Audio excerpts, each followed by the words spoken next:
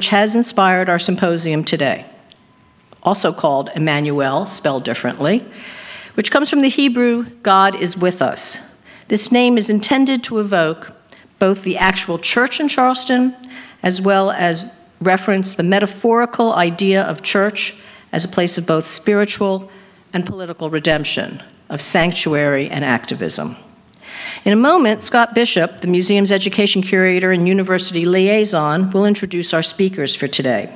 But before I turn things over to her, I want to thank her for the phenomenal job she has done in organizing this event, as well as tonight's musical performance that will follow Dr. Twiggs' presentation, in addition to a gospel music program tomorrow morning from 10 to noon.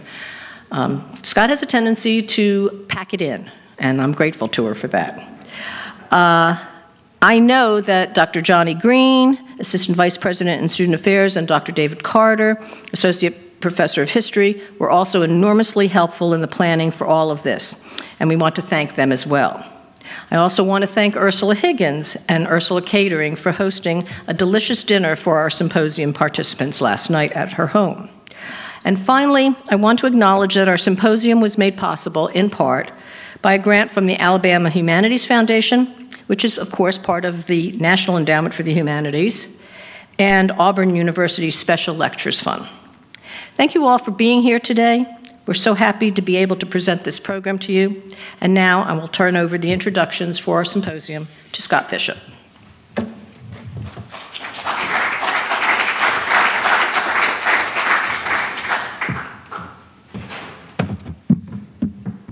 Good afternoon. I'm so happy to have you here. And I'm so happy that this day has come. We've been planning for a long time, and it's one of the most important things I've ever worked on. Okay. So the way that the logistics will work for this is that we will start Dr. Bailey's talk with Dr. Bailey's talk. And when he gets done, and he will take questions, and then there will be a little micro break. And then after that, at 2 o'clock, Dr. Powers will talk, and there will be a little break after that. During those breaks, you can go into the galleries and have a look at the exhibition if you haven't had a chance to do that. And then at 3 p.m., Doctors Green and Carter will have a conversation on stage. It will be more of a sort of informal presentation of them talking with each other about issues. And then they will invite Dr. Bailey and Dr. Powers back up onto the stage, and that will just feed into a panel discussion. So just to let you know what the logistics will be. There's water outside if you'd like to have a glass of water during one of the breaks. Just don't bring anything, any water back into the auditorium. So I will begin by introducing Dr. Richard Bailey, who is an Alabama historian and retired research specialist from the Center of Aerospace Doctrine, Research, and Education at Maxwell Air Force Base in Montgomery. Bailey is a member of several speakers bureaus, including the Alabama Humanities Foundation Bureau. A lecturer and tour guide, he makes frequent appearances on radio and television to discuss Alabama history, Southern history, and contemporary issues. And he also has been a consultant on several documentaries about Alabama culture. He is the author of 2 books on Alabama history. They too call Alabama home, African American Profiles, 1800 to 1999, and neither carpenters nor scallywags, black office holders during the Reconstruction of Alabama, 1867 to 1878. I'm very pleased to have him here. He brought a visual poster that he set inside the door for you to look at during the break, and I will turn the podium over to him. Thank you for being here, Dr. Bailey.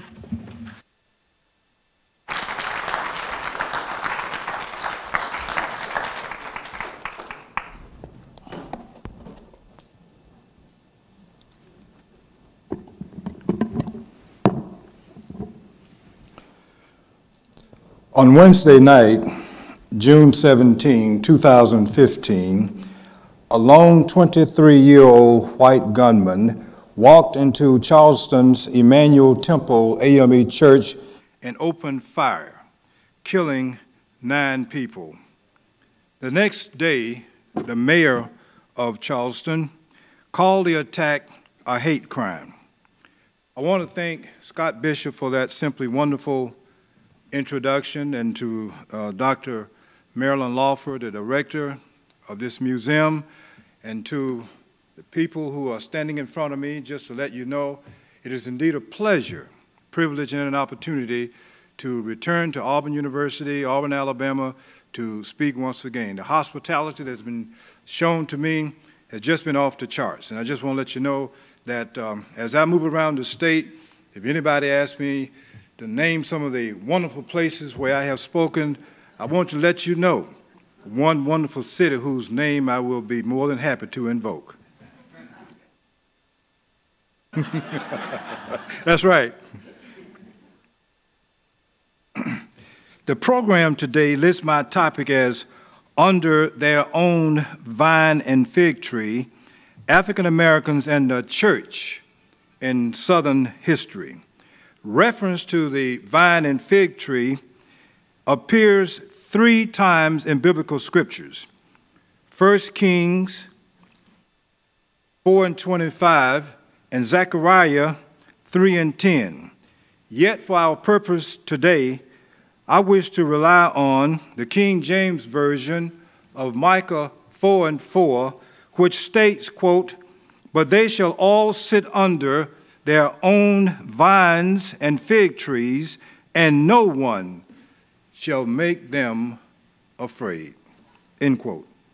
Our concern today then focuses on the church as a place of refuge. What we call the black church is as old as the American Revolution. In 1788, Peter Bryan established America's first black church in Savannah, Georgia. This church sprang from a black congregation that had been established in 1773.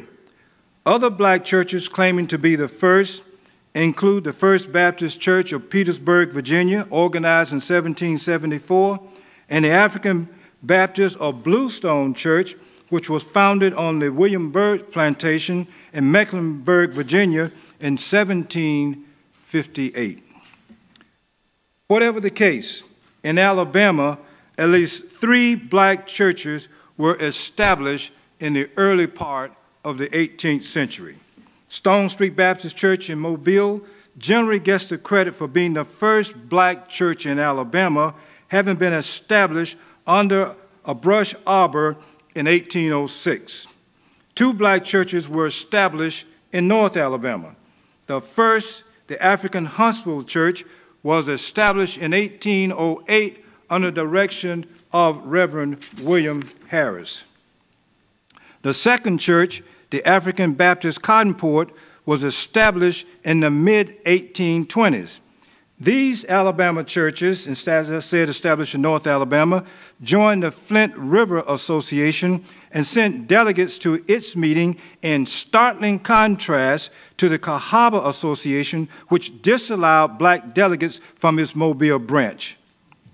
The African Huntsville Church became a primitive Baptist congregation and remained active in the association until after the Civil War.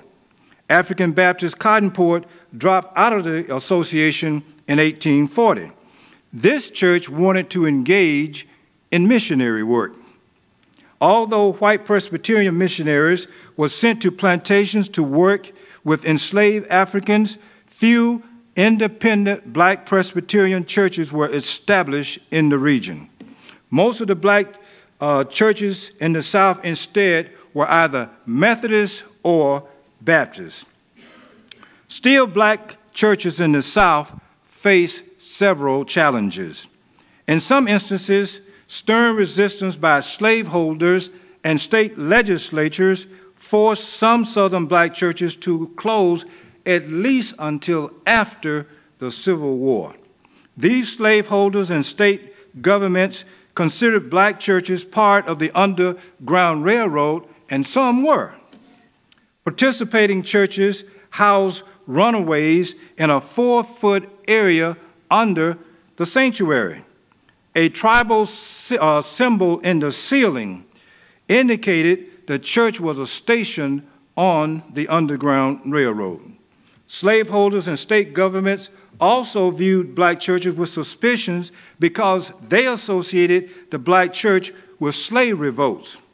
Some of the evidence pointed to Richmond, Virginia, where on August 30, 1800, literate blacksmith Gabriel Prosser and 25 enslaved followers were scheduled to initiate a large slave uprising. They were later hanged for their efforts. A Methodist, Prosser had been inspired by the American and French revolutions. In 1822, Denmark Vesey and 34 co-conspirators were hanged for planning a revolt in Charleston, South Carolina. 67 others were convicted for the June 22nd conspiracy. Earlier members of the local Presbyterian church, Vesey and his followers found their vine and fig tree in the establishment of the AME Church by Richard Allen in Philadelphia in 1816, making the AME Church the first independent black denomination in America. In 1818, Vesey co-founded an AME church in Charleston, which attracted 1,848 members, making it the second largest AME church in all of the United States. Before being banned completely from South Carolina, the church was closed beginning in 1818 for holding services after sunset, and again in 1821 for using its classes as a school for slaves. Vesey, an AME preacher, identified with the enslaved population of the city and used the Bible to instill hope for freedom. Also feared was the AME Zion denomination, which was established in New York in 1820 and whose membership included such lay members as Frederick Douglass, Harriet Tubman, and Sir John of Truth. The AME Zion Church became known as the Freedom Church. Yet one of the best-known slave revolts occurred in Southampton County, Virginia, where enslaved preacher Nat Turner was found guilty of plotting an insurrection on the 22nd day of August, 1831.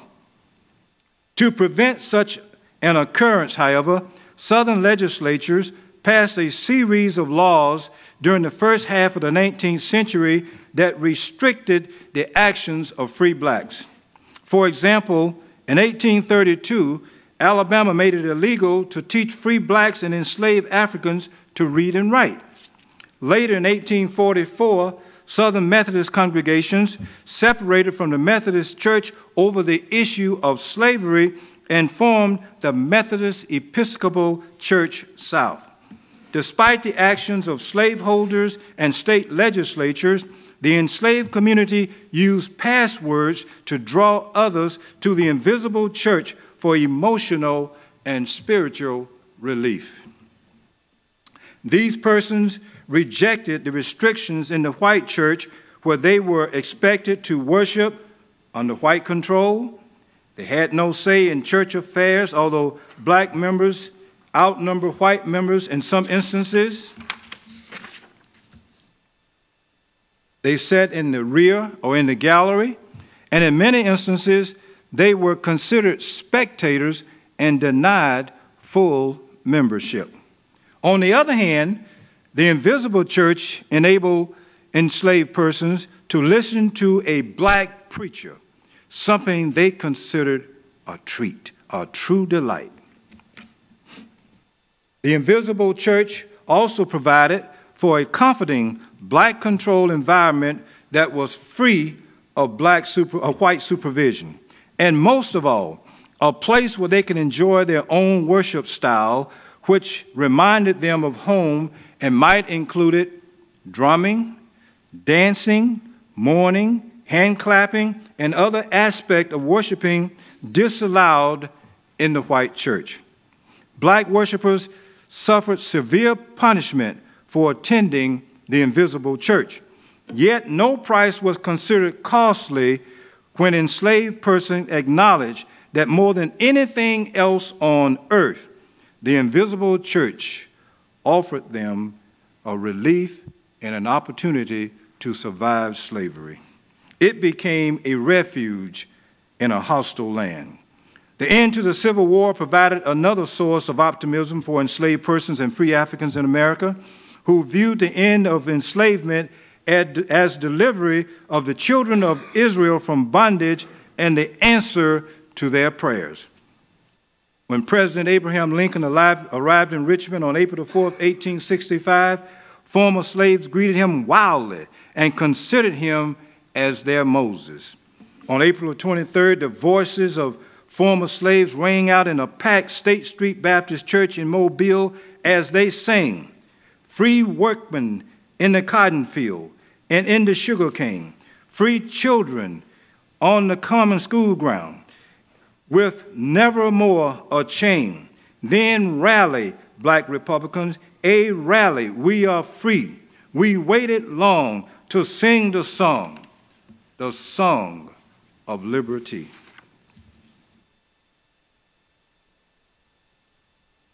Indeed, with the end to legal enslavement, former bondsmen could move about freely, assume last names, live as families, work for wages, acquire an education, seek enfranchisement, occupy public offices, and attend a church of their choice. The independent African American church became the centerpiece for change in Black communities across the post-Civil War South. In fact, it was the only place of refuge for African Americans in the entire country. The minister became the central figure in the Black community. He was an educator, counselor, financial advisor, political leader, and role model. To aid formerly enslaved persons, several denominations sent missionaries into the South, including such predominantly white churches as the Presbyterians, Congregationalists, and Episcopalian. But a majority of African Americans chose the Baptist persuasion and other independent Northern Black denominations as the African Methodist, or AME, and the African Methodist Episcopal Zion, or AME Zion, churches to establish independent Black congregations. Some of them joined the Colored Methodist Episcopal Church, established in 1870 in Jackson, Tennessee, by departing African-American members of the Methodist Episcopal Church. This church was renamed the Christian Methodist Episcopal Church in the 1950s. The CME and AME Zion churches had attracted more than 200,000 converts by 1880. Organized locally from the bottom up, Baptists were not positioned to offer statistics regarding membership, but we can say the First African Baptist Church of Richmond, Virginia, claimed 4,000 members by 1869. Black allegiance to the Catholic Church grew only after the Civil War. Banned from South Carolina in 1822, courtesy of the Vesey Revolt, the AME Church, under the leadership of Bishop Daniel Payne, grew to 44,000 by 1877 and to 400,000 by 1880, making it the second largest Black denomination in all of the United States. Black Episcopalians and Black Presbyterians numbered 100,000 by 1900. Indeed, many, if not most, of the independent Black churches in America were established in the South between 1865 and 1900. In Alabama, one such church was the Black First Baptist Church in Montgomery, which grew out of the white First Baptist Church. In 1865, black members numbering more than 600 were ready to build their own church. The 267 white members of the church wanted them to remain, but later helped them to purchase property for a church after the black members insisted on leaving. Reverend Isaac Taylor Titchener, who had arrived as pastor in 1852 and had served as one of the fighting chaplains for the Confederacy during the Civil War, traveled to the North to raise funds for the construction of a black church and helped these members to make a loan to build a church. Titchener relocated to Auburn in 1872 as president of what became Auburn University and later helped to articulate a vision for a new South. Many black schools were funded and founded during the immediate postbellum period. In helping to transform the South, the AME operated more than 2,000 schools with an enrollment of 155,000.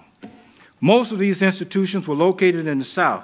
These AME schools included Allen University in Columbia, South Carolina, Edward Waters College in Jacksonville, Florida, Morris Brown College in Atlanta University, and Paul Quinn College in Dallas, Texas. Later, AME Bishop Henry McNeil Turner worked with the Freedmen's Bureau in Georgia, where he helped to establish AME churches.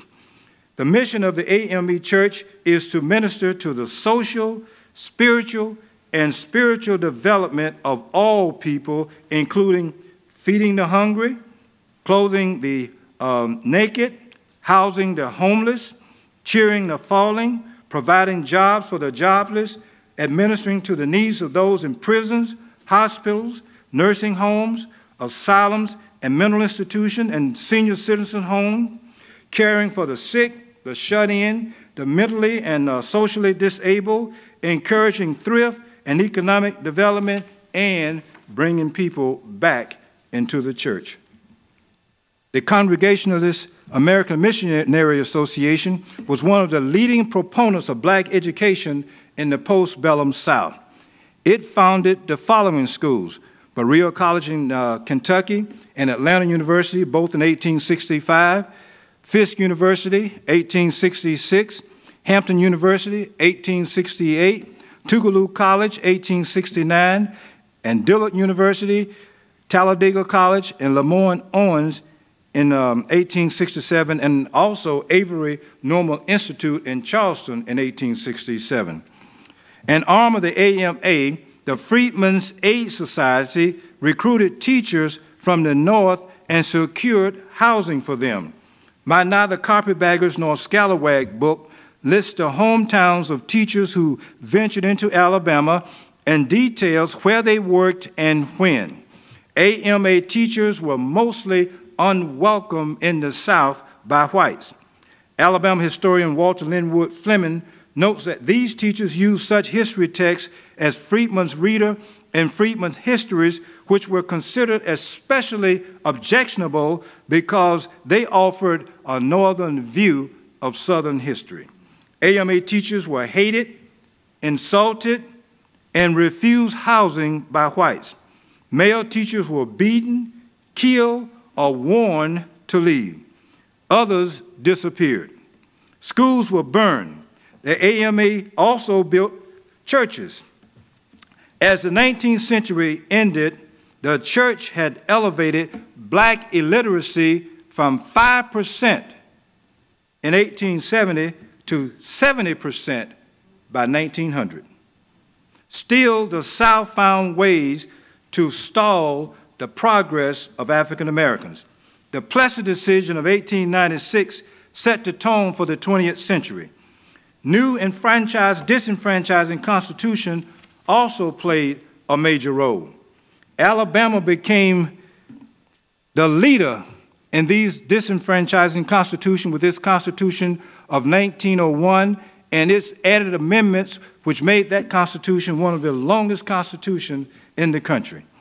The black church filled the void played by the federal government by reinforcing its role as a conduit of hope. Lynchings continued as a way of life for African Americans, even after the United States had fought in World War I to make the world safe for democracy. The period witnessed the 1915 revival of the Ku Klux Klan, courtesy of Methodist minister William J. Simmons, who was said to have been inspired by the movie Birth of a Nation. In New York, the NAACP protested its March 1915 showing. Birth of a Nation was considered one of the most admired and profitable films ever produced in Hollywood. In 1940, it was replaced in popularity by Gone with the Wind, which also glorified the lost cause. With the unneeded support of these films, the Klan attacked African Americans, Jews, Catholic, and foreigners, and saw its membership increase into the millions. The era of the Confederate flag was born. In 1948, South Carolina's Strom Thurmond displayed the battle flag prominently at the Dixiecrats Convention. In 1954, the Brown decision gave new reasons for flying the Confederate flag. In 1956, Georgia incorporated the Confederate flag into its new state flag. In 1961, South Carolina placed the Confederate flag over its state house to mark the centennial of the beginning of the Civil War. In 1963, the governor of Alabama did much the same to protest the integration of the University of Alabama. The Klan and other Klan-like groups seemed unstoppable. For example, on Christmas Day, 1956, the group bombed the Birmingham home of Reverend Fred L. Shuttlesworth. On December 10, 1957, they bombed 4 churches and the home of the Reverend Ralph David Abernathy and white minister Robert Gratz in Montgomery. On January 13, 1963, 37-year-old NAACP State Director Medgar Evers was gunned down in the driveway of his home in Jackson, Mississippi. Later in the year, on September 15, 4 Klansmen used dynamite to kill 4 little girls immediately before Sunday morning worship service at the 16th Street Baptist Church in Birmingham. The decade of the 50s through the 60s in particular became a showdown between the church and status quo that continues to the present. One response of the church occurred on January 10, 1957, when Martin Luther King Jr., fresh from desegregating city buses in Montgomery, invited 60 ministers to Atlanta to form the Southern Christian Leadership Conference. SCLC sponsored the Birmingham campaign to desegregate downtown stores in April 1963, and the St. Augustine movement in June 1964. These movements led to the passage of the Civil Rights Act of 1964. SCLC participated in the August 1963 March on Washington for Jobs and Freedom. The 7th Montgomery March of March 1965 led to the passage of the Civil Rights Act of 1965. Despite these gains in the name of civil rights and democracy, Klan-like violence continued. Black churches have been subjected to at least 60 attacks since 1822, with 30 of them coming within an 18-month span in 1995 and 1996, which caused Congress to pass the Church Arson Prevention Act. Reverend Shuttlesworth Church was bombed 4 times. On Christmas Day, 1956, as noted earlier, June 29, 1958, January 16, 1962, and December 14, 1962. Paradoxically, in 1822, the Immanuel African Methodist Episcopal Church in Charleston, South Carolina, was the first black church in America to be burned. The church has served as the focal point for black life. Without the black church, there would be no black America. But church attackers failed to yield to the words uttered by Tertullian centuries ago, quote, "The blood of Christians is the seed of the church," end quote. Such attackers did not hear ministers emphasize that God is real. Such attackers failed to hear choirs singing, "Bridge over troubled waters," or "How I Got Over." Attackers failed to discern that when African Americans needed a sanctuary during slavery, the invisible church provided a refuge.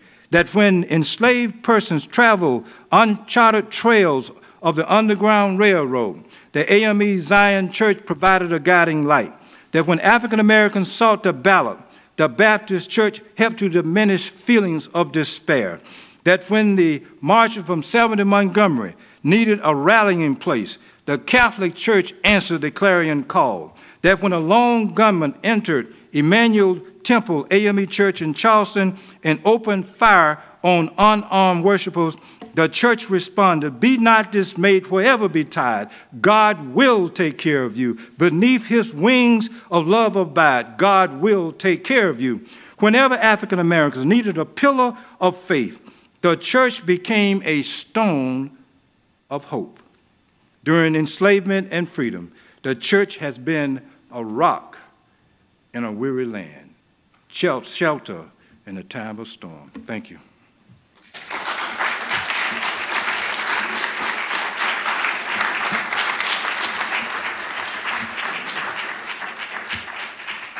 I think we're supposed to entertain questions now. Yes.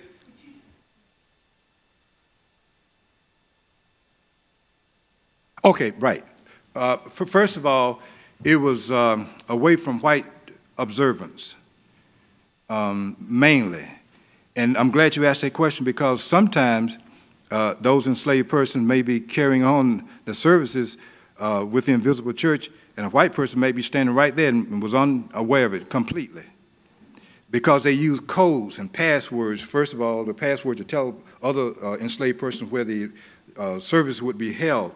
But if there were no places to go, they might just hold service in the midst of whites standing around, and those persons would be completely unaware of what was going on. But the invisible church, first of all and foremost, was a place where enslaved persons could go and have services as they were accustomed to having these services, where they could do their dancing and play their drums and clap their hands and do their mornings and whatever else they would want to do.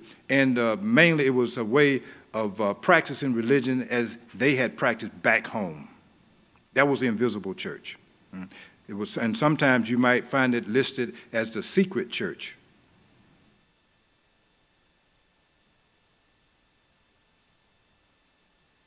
Yes.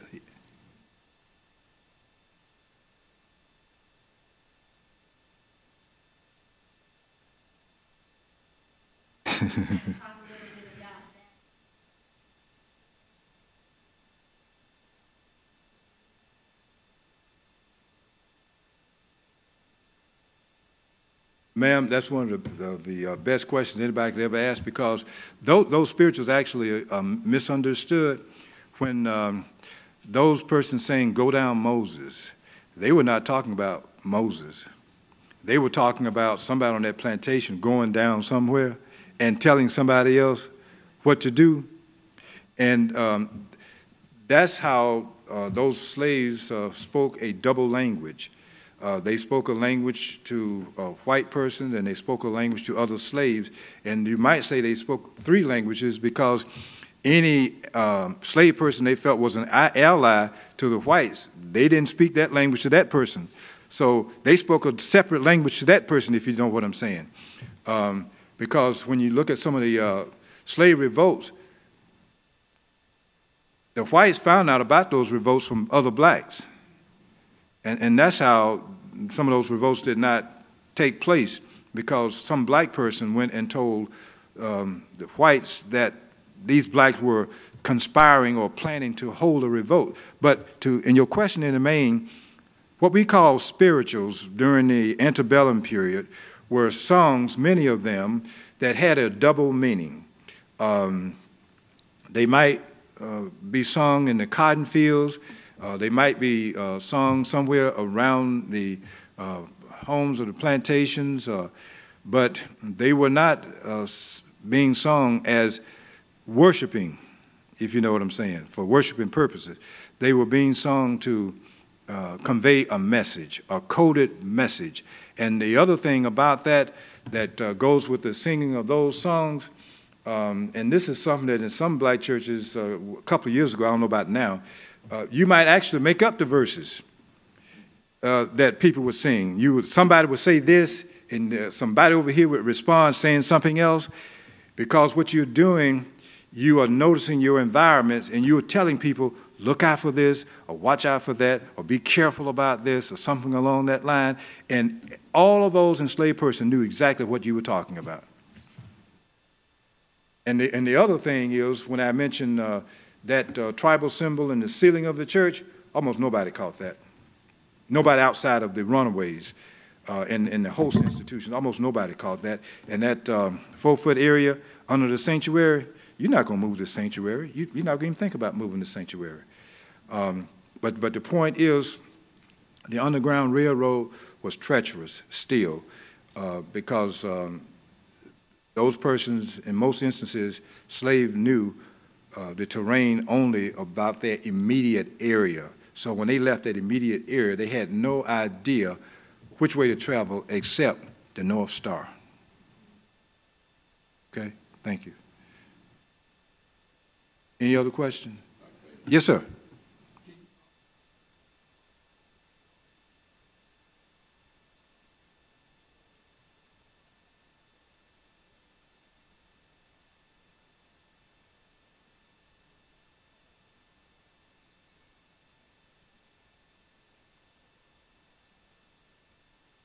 Okay, let me separate your speech into 19th century and 20th century, if I might.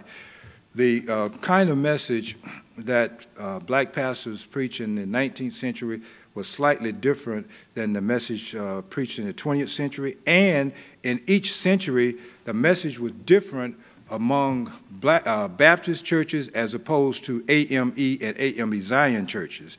In the Baptist churches, the minister was more inclined not to have had an education.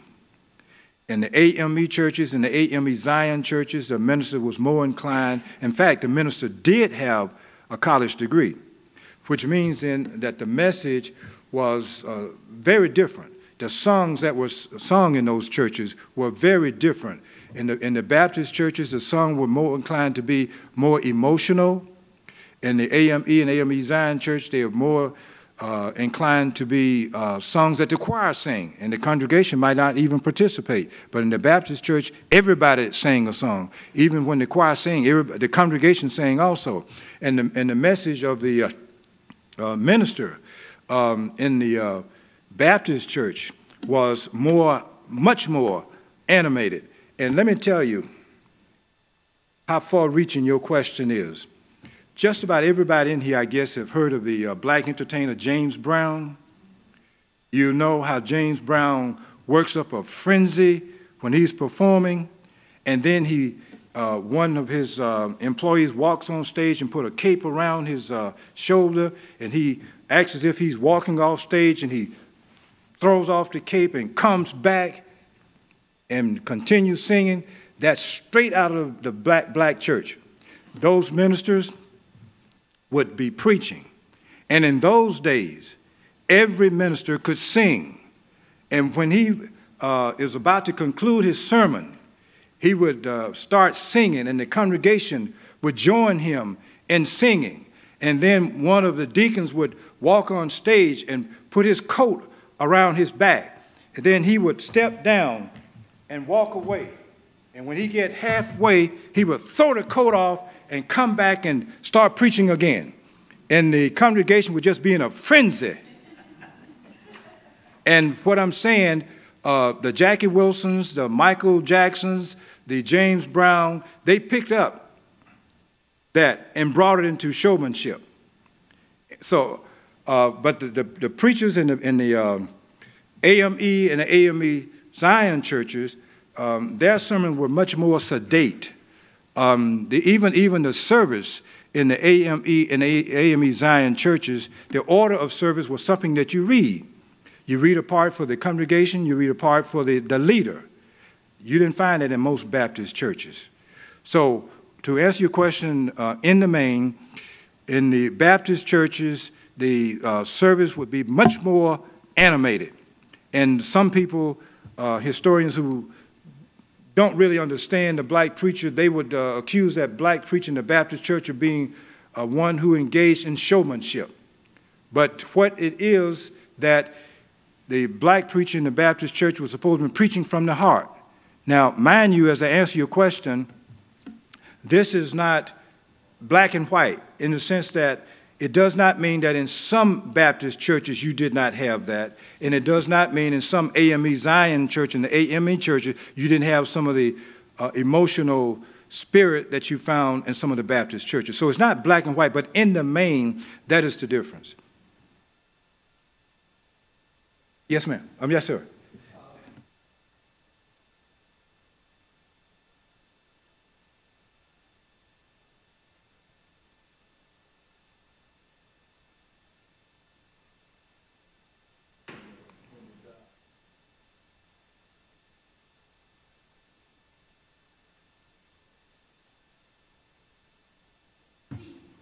Okay, all right. What he said, he is asking if this comes out of the slave community, that you cry when a baby is born and that you basically rejoice. Wait a minute.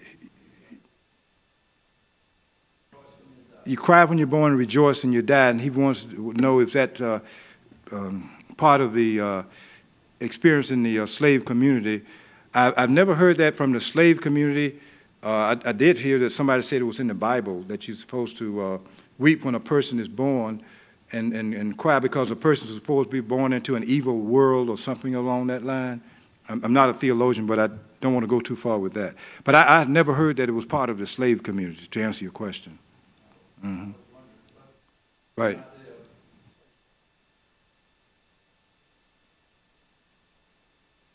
That's right. Mm-hmm. And in fact, that is commonplace in New Orleans. And let me tell you this, when blues man Lil Willie John was eulogized in Atlanta in 1856, there were some people who objected to his funeral being held in the church because he sang the blues. We contrasting that to New Orleans.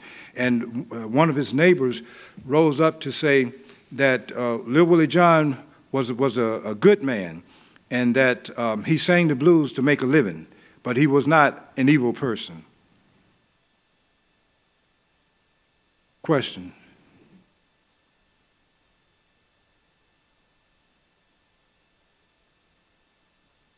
Yes. Yes. Do you have any comments about John Brown's revolt at Harper's Ferry? Such as? I mean, I could talk all day about, yeah. I can tell you this. I've been to Harper's Ferry and I looked over the terrain. John Brown was supposed to have had visions. He recruited his sons to fight, and he wanted Frederick Douglass to help him, and Frederick Douglass refused and told him it was an idiotic idea that wasn't going to go anywhere, and it failed, and for a bunch of different reasons. But John Brown was committed to rid the country of slavery. And the point about John Brown's raid is simply that it helped to bring on the Civil War. Many people credit John Brown for doing that. And his name is a household name in Kansas. If you have studied history in Kansas and you've never heard of John Brown, you haven't studied history in Kansas. But the point is to show you just how little people know history. You can talk about John Brown and what he did, and when you finish talking, somebody's going to ask you, was he black? In other words, it goes against the stereotype that a white person could have been that interested in seeing that slavery came to an end.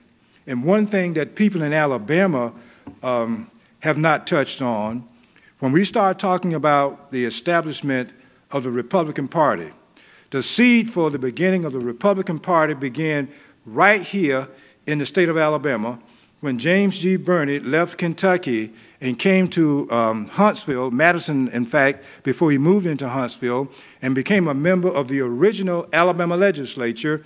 He was a two-term mayor of Huntsville. In those days, the mayor's term was one term. He left Huntsville because his wife did not want to rear their children in a slave society. But James G. Birney disagreed with William Lloyd Garrison over the issue of slavery. William Lloyd Garrison believed in moral suasion. James G. Birney, who had defended slaves in an Alabama court because he was a lawyer, James G. Birney said, I disagree with William Lloyd Garrison, and what I'm going to do, I'm going to put that slave issue, that abolition issue, on the ballot. James G. Birney helped to establish the Liberty Party, and this is the first time we had a political party in all of America that sought the abolition of slavery. 1854,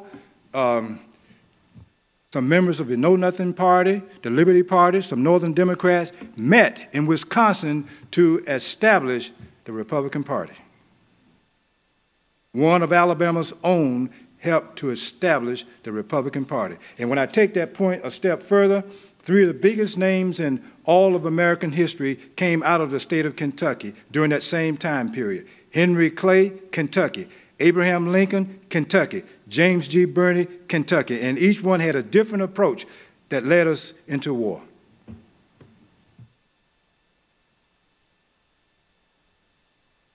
Questions? I love questions. I do, seriously.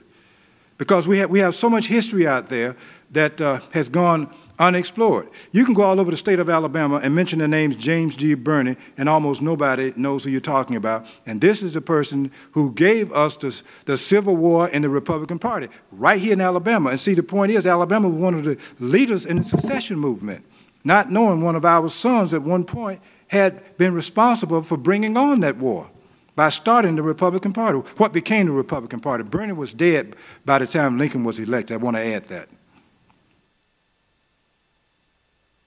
Question, please.